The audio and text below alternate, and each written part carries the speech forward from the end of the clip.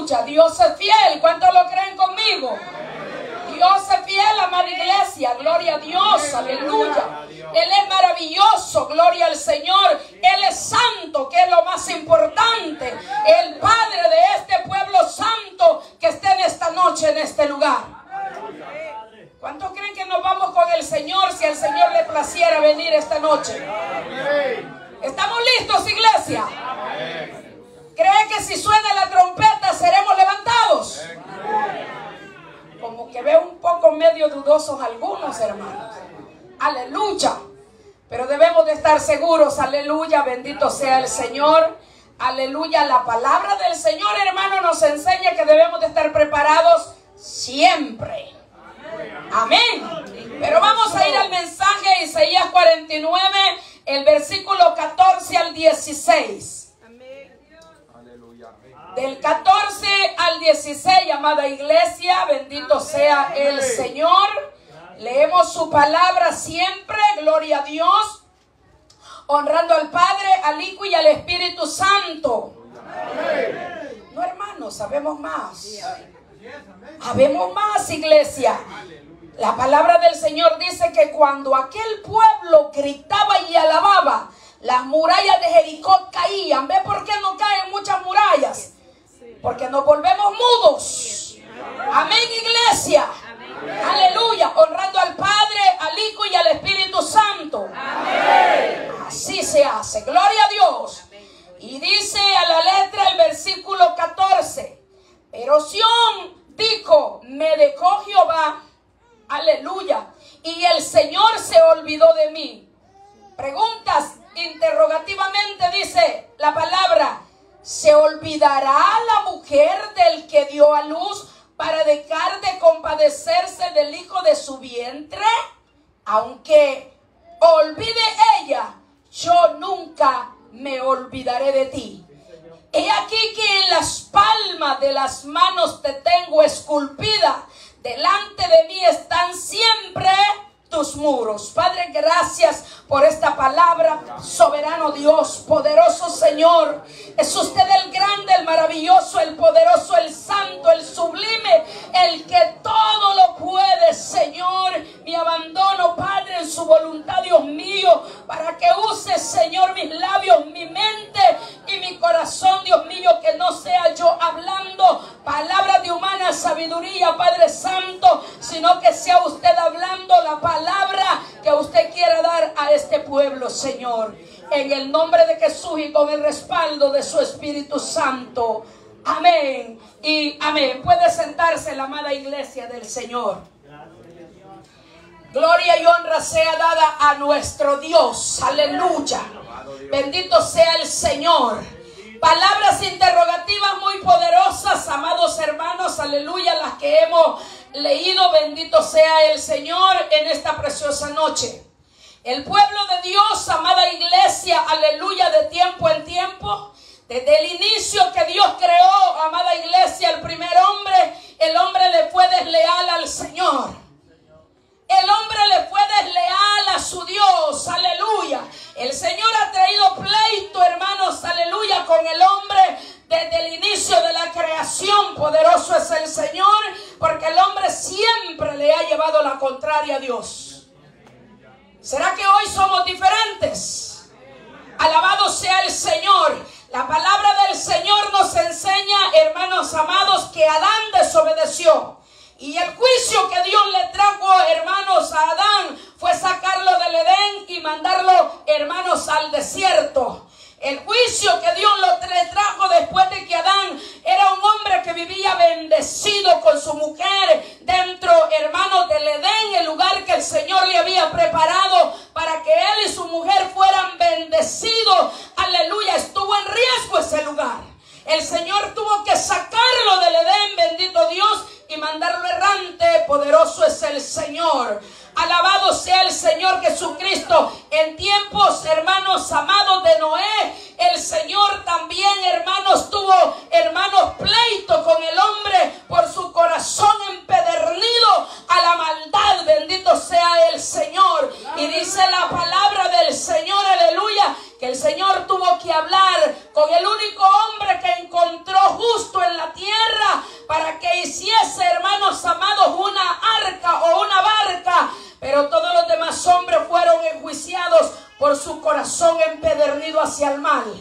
Se ahogaron todos en el diluvio, bendito sea el Señor. Pero la humanidad siguió, hermanos amados, creciendo. Bendito sea el Señor. Dice la palabra del Señor que el corazón del hombre va cada día de continuo hacia el mal. O sea que la mente y el corazón humano son pésimos. Dice la palabra que tiene pensamiento animal. Así dice su Biblia. Aleluya. Bendito sea el Señor. Tanto fue, hermanos amados, que construyeron una torre y querían llegar a Dios, pero en maldad. Alabado sea el Señor. Y el Señor dijo: descendamos y confundamos las lenguas de estos, porque estos, aleluya, van a seguir construyendo esta torre y van a aumentar más en este pecado. El Señor les confundió las lenguas, amados hermanos, a estos, para poder detener que siguieran creciendo en esa muralla. Bendito sea el Señor, propagando más la maldad. Aleluya, bendito sea el Señor. El tiempo de Abraham, hermanos amados, aleluya, cuando Lot agarró, hermanos amados, para esa ciudad, aleluya, donde Lot, hermanos, decidió ir. Porque muchas veces tomamos decisiones sin contarlas con el Señor. Cuando contamos con Dios, Él nos da la dirección correcta.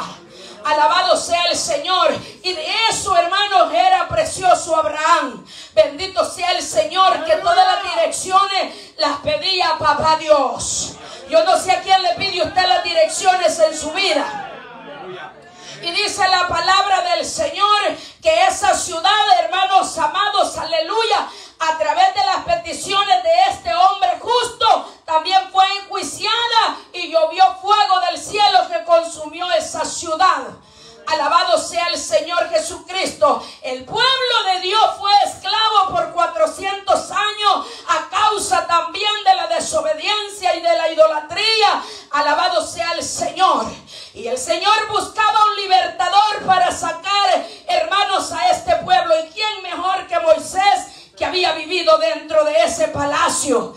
Alabado sea el Señor. El pueblo fue sacado de Egipto, amada iglesia del Señor, aleluya. Pero por el camino por donde Moisés lo llevaba, también el pueblo se iba portando mal. ¿Cómo se portan los de acá, pastor?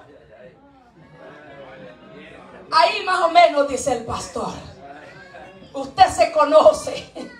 Usted se conoce cómo se está portando. Bendito sea el Señor. Pero ese pueblo iba renegando. Ese pueblo iba murmurando. Ese pueblo, hermanos, mientras el pastor Moisés se fue a orar, se quedaron orando ellos, dice la palabra. ¿O cómo dice? Durmiendo. Se quedaron haciendo un becerro de oro. Cuidado con el becerrito, dígale al que está a su lado. Dígale, hermano, hermana, dígale. Cuidado con el becerrito. Oh, mi alma alaba a Dios, aleluya. Y dice la palabra del Señor que se pervirtieron. Y el Señor habló a Moisés y le dijo: Moisés, desciende, porque ese tu pueblo se ha pervertido. Alabado sea el Señor. Y cuando Moisés bajó, amados hermanos, los halló danzando para los demonios. Que Jehová Dios los reprenda en esta noche. Alabado sea el dulce nombre del Señor. Y en ese día hubo una gran matanza. En ese día, hermanos amados, tuvieron que escoger entre los que adoraban a Dios y entre los que adoraban a los demonios. Y los que adoraban a los demonios fueron descuartizados todos, de uno en uno a pura espada. ¿Cuántos hubieran muerto ya acá, verdad, hermano? Aquí hubiera una matazón quizás. Alabado sea el Señor. De modo que de tiempo en tiempo Dios ha venido, hermanos amados, aleluya, bregando con el corazón del hombre por la dureza, hermanos amados, por tener un corazón, hermanos, no agradecido, por no tener lealtad para con su Dios, por querer vivir, hermano amado, el evangelio a su antojo. Los juicios de Dios, hermanos, desde la primera generación hasta la última de las generaciones van a continuar, porque el corazón del hombre, como dice su palabra, cada día va de continuo hacia el mal. Pero el tema, hermanos, en que lo vamos prometió restaurarte. Amén. Ahora sí le puede decir eso a su vecina y a su vecino. Dios ha prometido restaurarte. Dios ha conocido y dijo Dios, gracias hermano, no contenderá mi corazón tanto con el hombre, porque él es carne y su corazón cada día va de continuo hacia el mal. Amó Dios tanto a Israel, hermano, lo amó Dios tanto, lo ama tanto, bendito sea el Señor, que hasta el sol de hoy Dios le sigue dando oportunidad. Hasta el día de hoy, aleluya, esa nación, hermanos, que fue escogida por Dios, todavía Dios le sigue dando esa oportunidad. Qué bueno es el Señor. Qué bueno es el Señor. Qué bueno es el Señor, iglesia. Qué bueno es el Señor. Oh, qué lindo por los que confirman conmigo. Qué bueno es el Señor. Escogió Dios a Israel como nación suya. Su palabra santa dice, a los suyos vino, mas los suyos no le recibieron. Pero a todos ustedes que le recibieron, amada iglesia, Dios le ha dado la oportunidad, Dios le ha dado la facultad de que usted sea llamado hijo de Dios. Pero Dios desde el inicio ha estado buscando una generación santificada. Amén. Ha venido el Señor buscando una generación, una familia, hermano, que le represente aquí en la tierra. ¿Cuántos representamos al Señor, hermanos? Ha venido buscando el Señor una descendencia, hermano, que le ame, que le respete y que le honre en esta tierra. Gloria al Señor.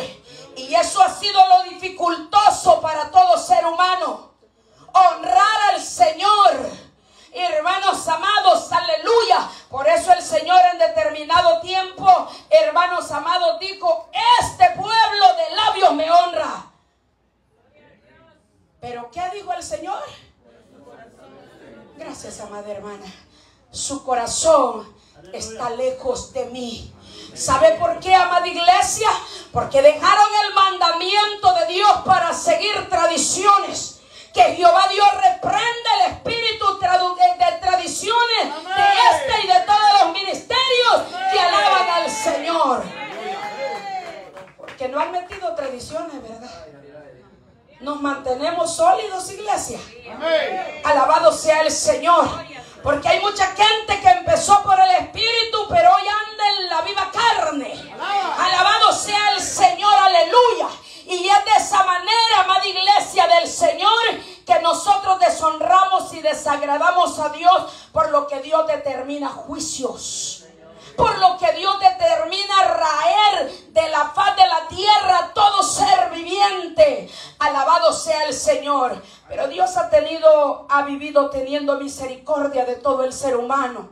Le ha venido dando tantas oportunidades, hermanos amados, aleluya, para que nosotros cambiemos y seamos transformados y busquemos la manera de honrarle, de representarlo en esta tierra. Que el diablo sepa que cuando la iglesia, el Cordero de Dios va caminando, aleluya, y van caminando los hijos de Dios, las hijas de Dios que se guardan para el Señor.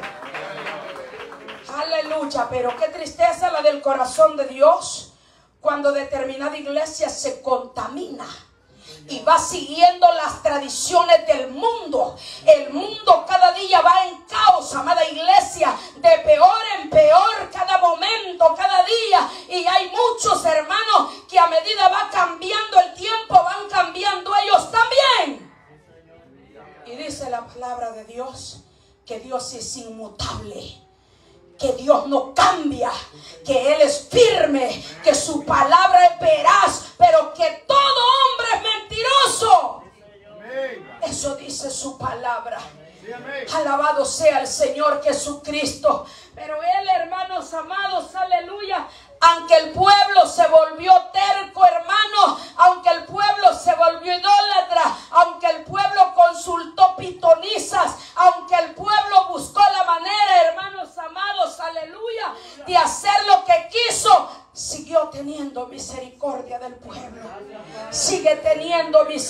misericordia de ti, amada iglesia.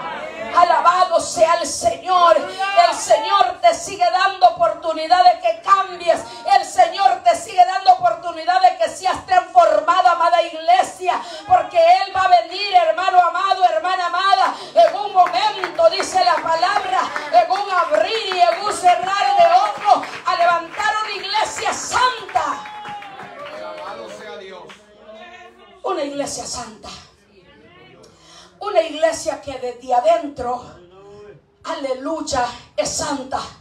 Y que por fuera, en lo externo, representa lo que tiene interno. Esa iglesia que se guarda para Él. Esa iglesia que vela. Esa iglesia que está preparada.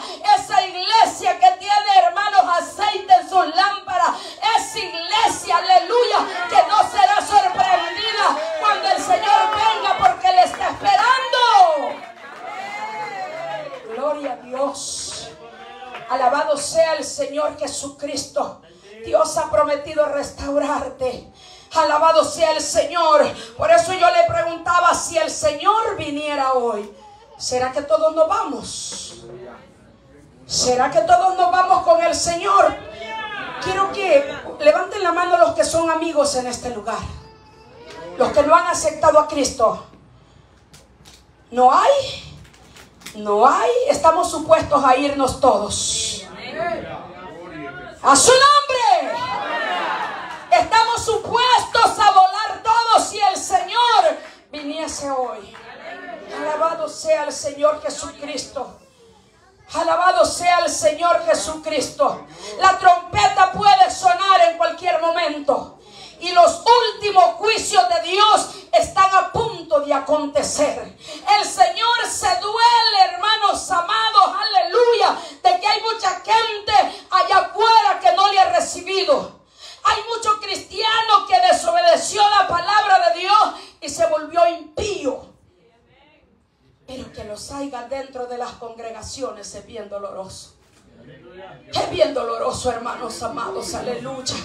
Es bien triste, hermanos amados, que en el momento que la alabanza está sonando, que en el momento que debe de haber adoración, aleluya, en ese momento, hermanos amados, al Señor le place levantar a su iglesia y que queden unos cuantos de este lado y otros cuantos de este lado, otros cuantos del ministerio de alabanza, hermanos amados, aleluya, y se queden viendo unos a otros, hermanos, qué pasó con el resto de la iglesia. Qué doloroso, amada iglesia.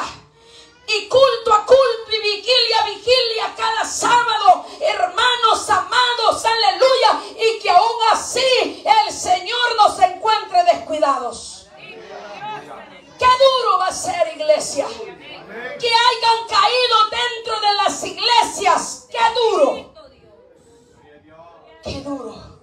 Alaba, aleluya. Qué duro.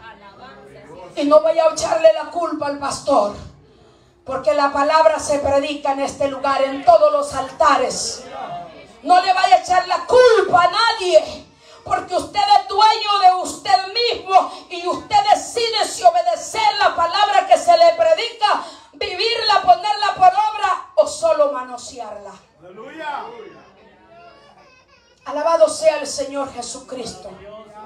La palabra del Señor, hermano. Un día se nos predicaba un mensaje y quiero ir yo a esa cita bíblica. Bendito sea el Señor.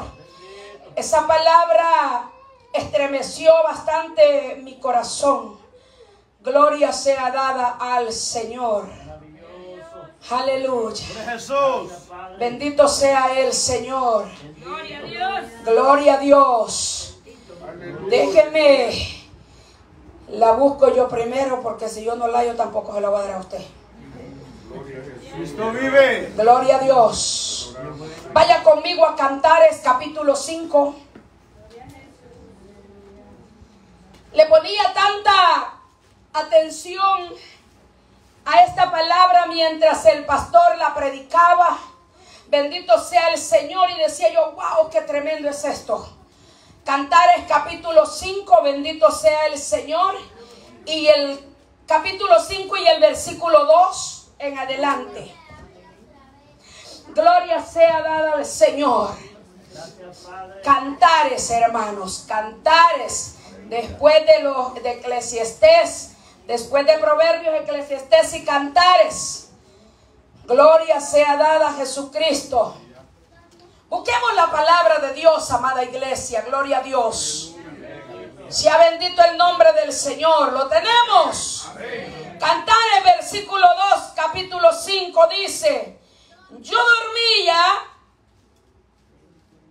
pero mi corazón velaba. Es la voz de mi amado que llama, ábreme. ¿Qué decía el amado? Ábreme, hermana mía, amiga mía, paloma mía, perfecta mía, porque mi cabeza está llena de rocío, estaba fuera. Mis cabellos de las gotas de la noche. Me he desnudado, dijo ella respondiendo. Oiga bien, el amado llamaba primero en el versículo 3. Ella responde y dice: me he desnudado de mi ropa. ¿Cómo he de vestir?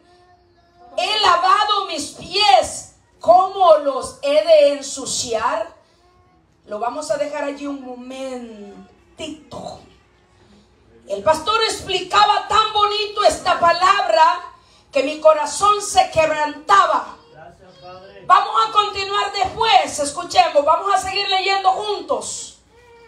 El amado llega y toca a la puerta de su corazón. El amado le llama a las damas por la madrugada para orar. El amado le habla, llama al corazón de los varones para madrugar a orar. Aleluya. Aleluya. ¿Cuántos dicen amén de los varones? Pero ella decía: me he quitado mi ropa, he lavado mis pies. ¿Cómo me voy a levantar a abrirle la puerta? ¿Cómo voy a ensuciar mis pies? No le fue a abrir a su amado. No le fue a abrir la puerta a su amado. Aleluya. Muchas veces, iglesia amada, cuando son las 3 de la mañana, son las 4 de la mañana, el Señor lo despierta de alguna o de otra manera. Su amado le está hablando. ¡Aleluya! Para que se levante a orar. ¡Amén! Su amado quiere hablar con usted. Su amado quiere que usted hable con él. Pero usted se da vueltas y vueltas y vueltas y dice: el piso está bien frío. Yo estoy en mi batita de dormir. El varón dice: yo me he quitado la ropa y yo no me puedo levantar a orar. ¡Qué tremendo, amada iglesia! ¡Aleluya! Y usted no sabe si el amado a esa hora de la madrugada quiere bendecirle a usted. Pero usted no quiere levantarse. Ella decía: me he desnudado de mi ropa. ¿Cómo me he de vestir? Alabado sea el Señor. ¿Cómo me he de vestir? He lavado mis pies. ¿Cómo los he de ensuciar? Estaba preparada para la cama y no quería escuchar la voz de su amado. Aleluya. Y cuando el pastor daba este mensaje, digo yo: Señor, perdónanos las veces que nos despiertas por la madrugada y solo nos damos vuelta para la otra almohada, los echamos más arriba la cobija y no queremos hablar con el amado. Mientras él predicaba, venía este pensamiento a mi vida. Y hermano, no sé si le ha pasado que muchas veces suena la alarma, el niño despierta, el niño llora, hasta se vomita y tiene que cambiarlo y tiene que hacer cuantas cosas, hermano, y ni aún así quiere doblar rodillas. El Señor usa una y otra y otra y otra manera para que usted madrugue a orar. Pero aún así usted tampoco se levanta. ¿Cuántos se identifican con esta palabra, hermanos amados? Es tan difícil levantarnos a orar a las 3 de la mañana, ¿verdad?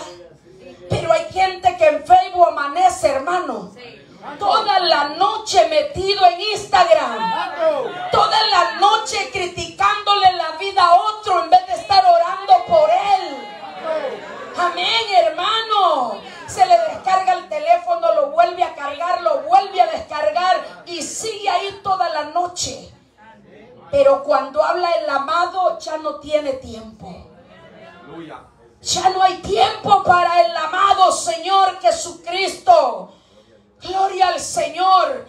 Amanecemos en los restaurantes, come y no tenemos tiempo para orar. Una media hora, 45 minutos en la madrugada, hermanos. Qué pena, hermanos. Qué pena nos debería de dar delante del amado. La situación, hermano, el sistema de vida que la iglesia de Jesucristo está llevando. En este lugar hay gente que ya se está durmiendo, pero si a la salida hay una plancha con un montón de pupusas, ahí se le va el sueño.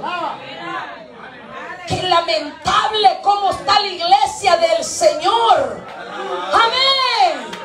Amén, iglesia. Aleluya. Seguimos. Alabado sea el Señor. El versículo 4 dice: mi amado metió su mano por la ventanilla y mi corazón se conmovió dentro de mí. Oiga bien, por más que le habló, no se quiso levantar, pero él metió su mano. Hermano amado, mire qué lindo es esto.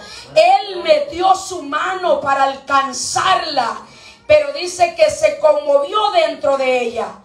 Entonces dice: yo me levanté para abrir a mi amado, y mis manos gotearon mirra, y mis dedos mirra, que corría sobre la manecilla del cerrojo. Hermano, qué tremendo.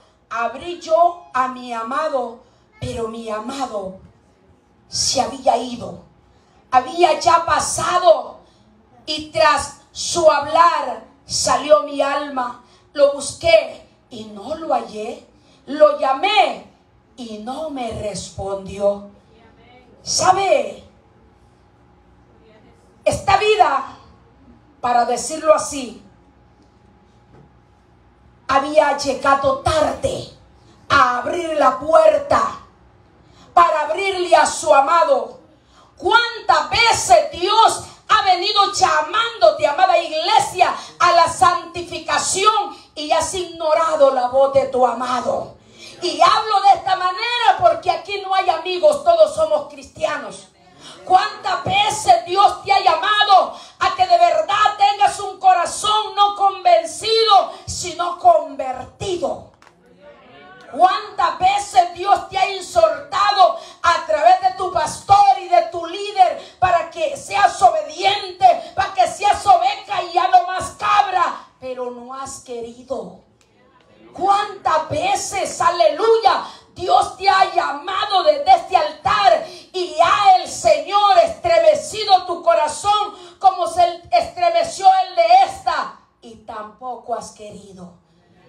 La palabra del Señor nos habla de 10 mujeres, para decirlo así, o de 10 iglesias, para decirlo así, o de 10 personas que todas habían sido llamadas, todas tenían lámpara, todas estaban supuestas a descansar y a dormir, porque a todas nos da sueño, pero que 5 de ellas todo el tiempo tuvieron aceite, todo el tiempo tuvieron luz, nunca se apagó esa lámpara. Las 10 tenían que dormir. Esta madrugada o esta mañana, gloria a Dios, de aquí todos vamos a salir a dormir. Y gloria a Dios por aquellos que van a ir a trabajar y están aquí. Pero de no ser así, yo sé que todos van a ir a echarse un pestañacito, ¿verdad? Que si el Señor viniera en esa madrugada, en esta madrugada, que del Señor, ¿cómo está tu lámpara? ¿Veniste con aceite y te vas con aceite? ¿O veniste seca y te vas reseca? ¿Cómo está tu situación con el Señor, amada iglesia? Dice la palabra del Señor que 5 oyeron el grito. 5 oyeron el trueno, el estruendo. Ahí viene mi amado, salir a recibirle. Aquellas 5 que velaban en oración, aquellas 5 que cuidaban su testimonio día a día, aquellas 5 que no andaban chismeando, sino cantando alabanzas, leyendo salmos, aquellas 5 que no andaban murmurando. Esas 5 oyeron la voz de su amado. Pero las otras no lo oyeron.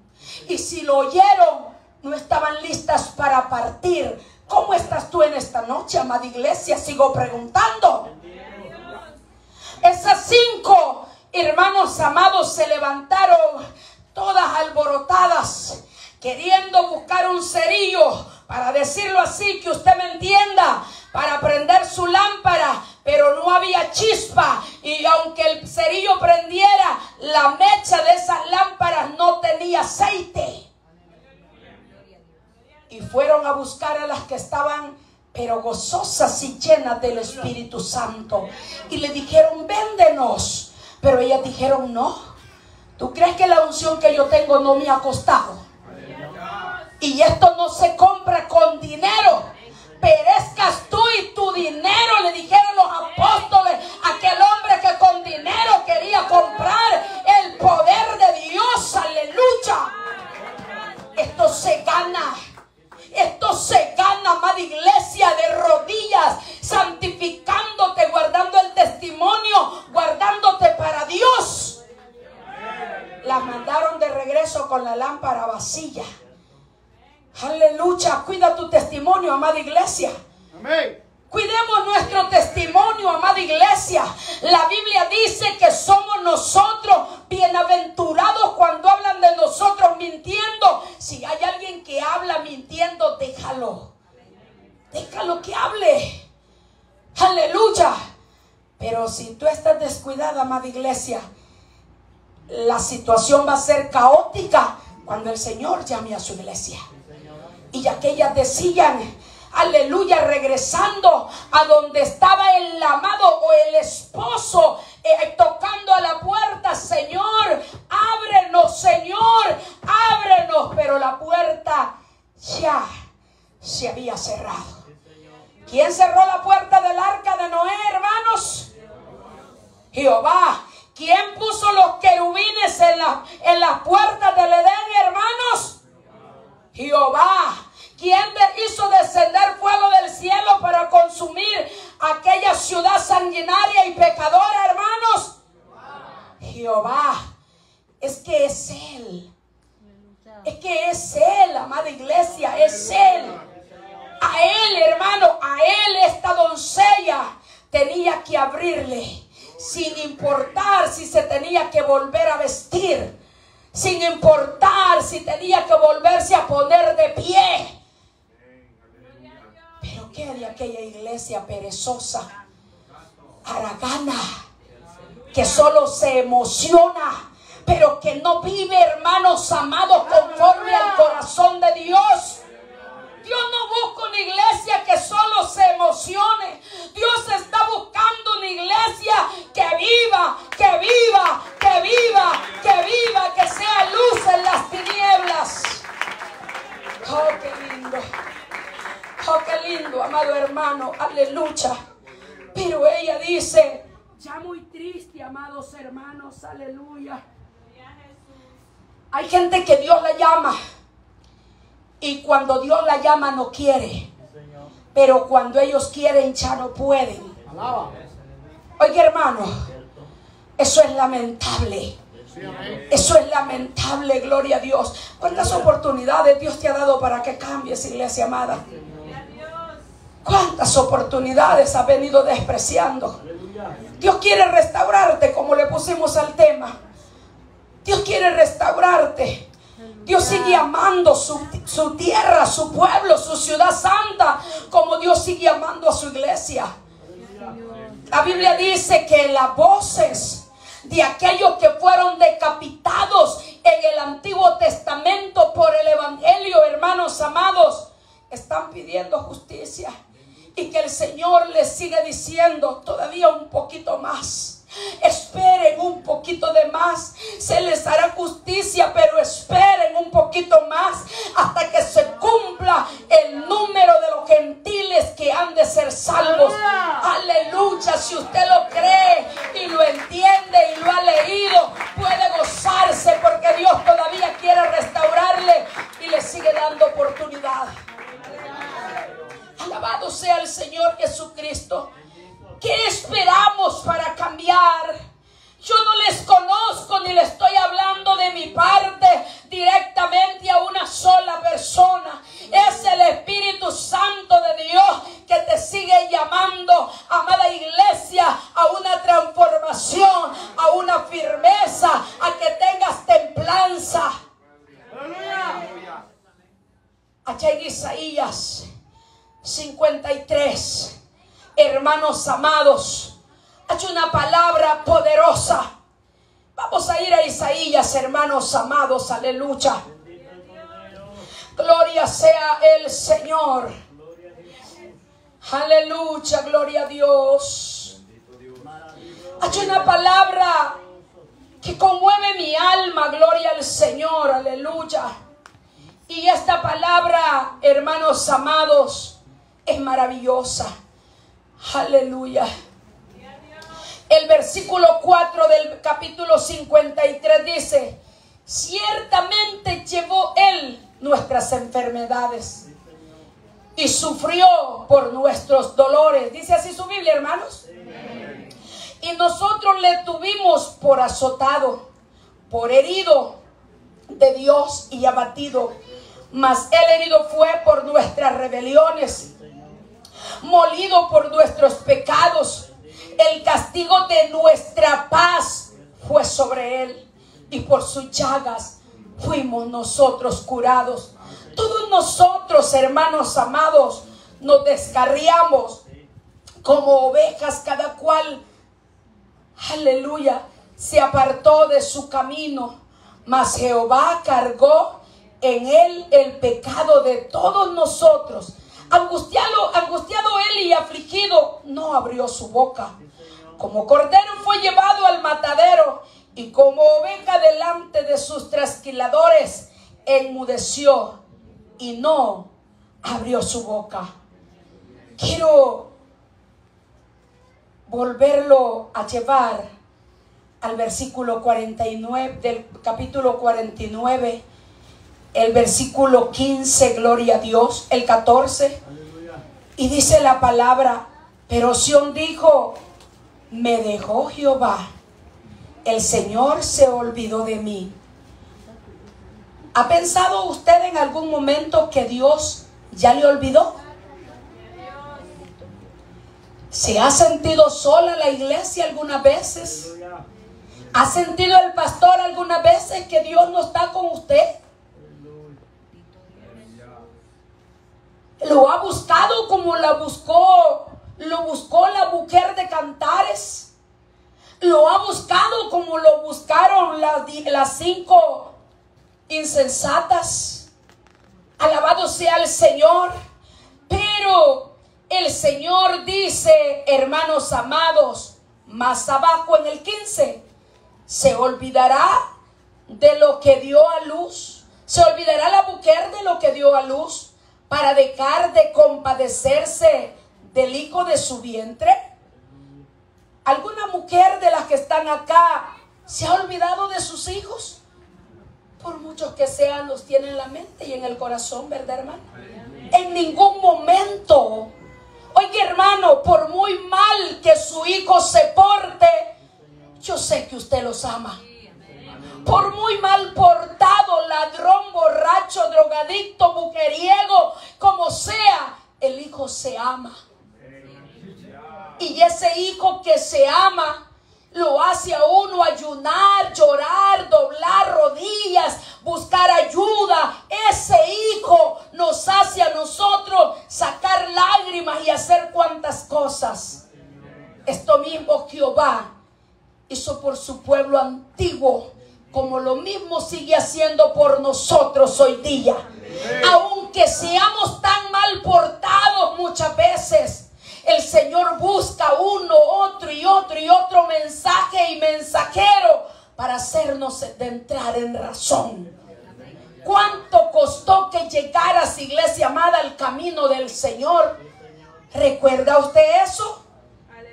¿Recuerda cuánta lágrima pudo haber derramado quien oraba por usted para que usted llegara?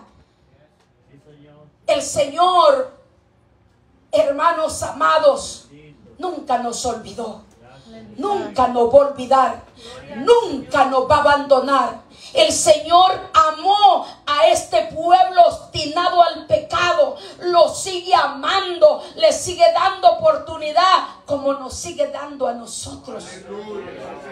Alabado sea el Señor.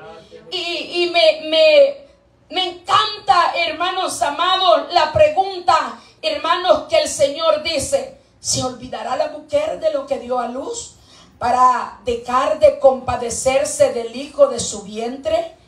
Y dice: aunque olvide ella,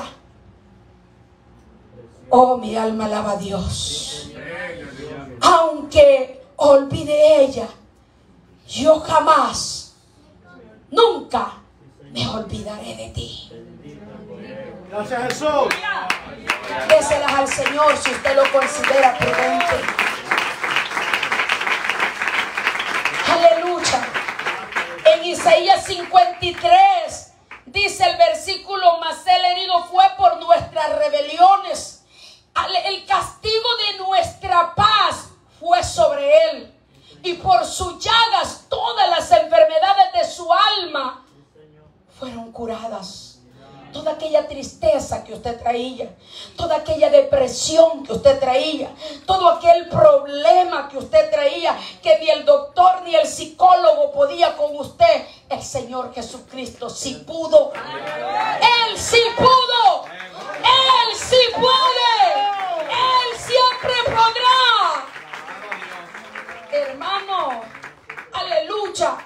Razón tuvo el salmista cuando dijo: aunque mi padre y mi madre me dejare, con todo Jehová me recogerá. Esa palabra es poderosa. Esto significa que nunca el cristiano va a estar solo. Nunca. ¿Usted ha sufrido de soledad, hermana? ¿Usted ha sufrido de soledad, hermano? ¿Usted vive diciéndole al vecino que se siente deprimido? No tiene a Cristo. Entonces yo le invito a reconciliar. ¡Aleluya! Yo le invito a reconciliar. ¿Sabe por qué? Porque el Señor dijo: me voy, pero yo no los dejaré huérfanos. Me voy, pero yo no los dejaré solos. Enviaré con ustedes el Consolador, el que estará todos los días de su existencia. ¿Y sabe usted por qué todavía el hombre de pecado no se ha dado a conocer? Porque el Espíritu Santo sigue viviendo en la iglesia. Mi alma alaba a Dios, aleluya. El Espíritu Santo sigue entre nosotros, con nosotros y en nosotros. Oh, mi alma alaba al que vive. Yo no creo que yo me pueda olvidar de uno de mis hijos. Tuve 5, 4 de ellos viven y uno se lo llevó el Señor a los 6 meses. Pero yo no me olvido del cumpleaños de mi hijo cada año. Yo no me olvido, hermanos, de la fecha de nacimiento de todos mis hijos. Yo no me olvido nunca en ningún momento de ellos. Y la palabra del Señor dice que de los cabellos suyos, todos el Señor los tiene contados. ¡Cuán amor más hermoso! ¿Por qué somos tan desleales, hermanos? ¿Por qué somos tan desagradecidos con ese Dios poderoso? Aleluya. Aleluya. Qué importante es que reconozcamos que debemos tener lealtad para con nuestro Dios. Y los días de pachanga de la gente impía y mundana, usted no se haga aliado con ellos, sino que reconozca que le debe honra y gloria al que honra y gloria merece. Y que usted se recuerde que usted es cristiano todos los días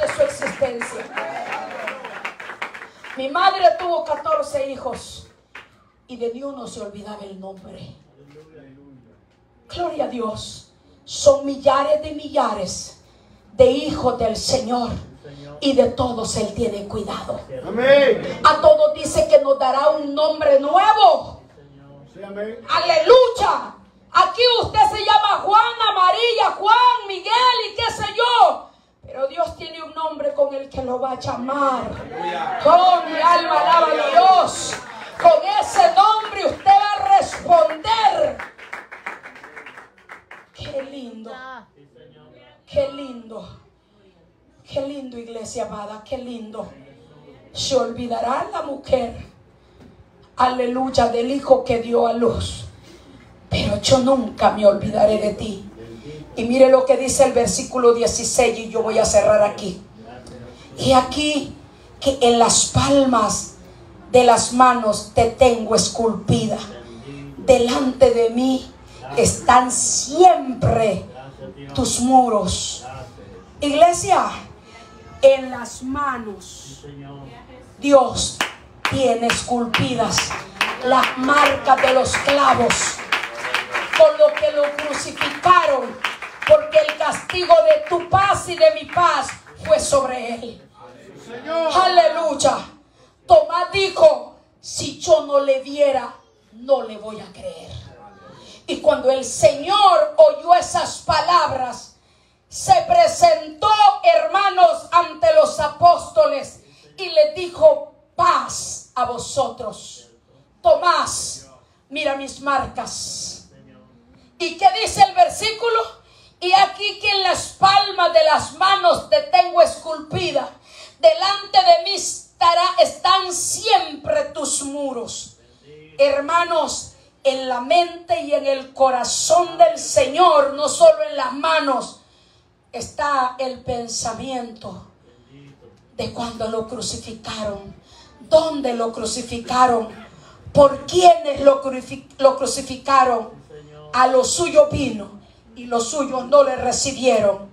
Estos son, hermanos, todos aquellos que le rechazan, todos aquellos que se burlaron de él en aquel tiempo y todos los que todavía se siguen burlando.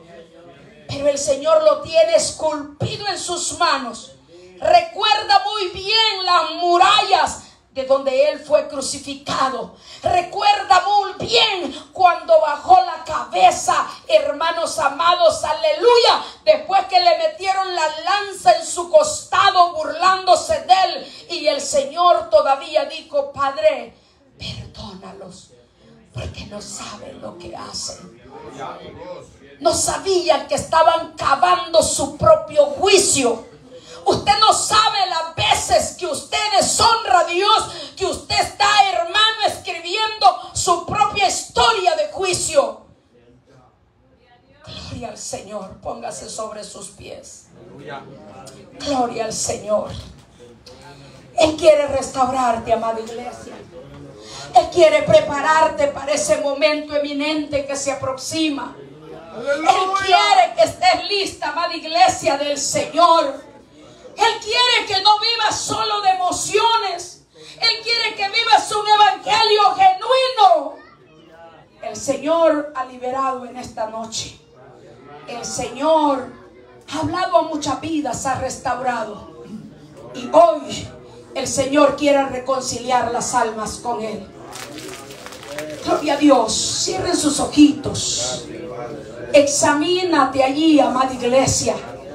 Examínate ahí. ¿Estás como la de Cantares? ¿Estás como una de las de Mateo 25? ¿Estás como aquella que no quería moverse, aleluya, para hacer nada por su amado? Ven al altar de Dios. Aquellos que se quieren reconciliar, aquellos que han reconocido en esta noche que le han sido desleales al Señor. ¿Qué importa el que dirán en este lugar? ¿Qué importa, hermano? Es muchas veces mejor que nos dé un poquito de pena aquí en la tierra y no ser avergonzados allá. Gloria a Dios en las alturas. ¿No hay quien quiere reconciliar con el Señor en esta noche? Examíname, oh Dios, y conoce mi corazón, mis pensamientos más íntimos conoces tú. Aleluya, aleluya, gloria al Señor, aleluya. Esta mujer de Cantares salió a buscar al amado. Sigue allí en oración. Salió a buscar el amado. Lo hallaron los guardas. Le quitaron el manto. La golpearon. La bofetearon. Y la dejaron en la calle. Y ella no halló a su amado. Porque salió tarde a buscarle. ¿Cómo está tu vida, iglesia bendita del Señor? Gloria a Dios. Gloria a Dios, Padre. Gracias, Señor, por su palabra. Gracias por la oportunidad